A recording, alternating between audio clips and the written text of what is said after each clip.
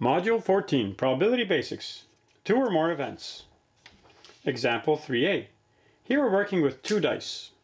And this chart shows you all of the possibilities.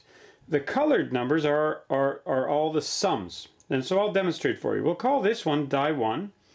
And we'll call the black die die 2. If I roll them together, they make a score of 7. But I get a 7 from a 3 on die 1, which is the white die, and a 4 on die 2, which is the black die. So I take 3 across.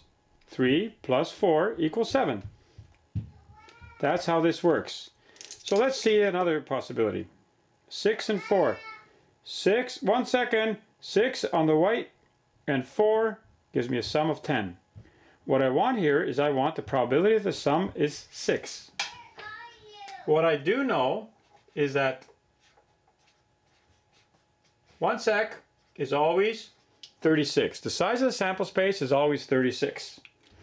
What I don't know is what the number in the desired outcomes is. And that is going to be where we have a sum of 6. We have a 6 when we have 5 and 1.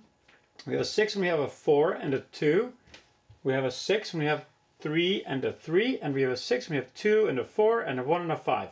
Those are all the possibilities. So if we look on this, 1 and 5, 4 and 2, and we keep going until we have all the possibilities. But this chart really helps. I know I have 1, 2, 3, 4, 5 possibilities.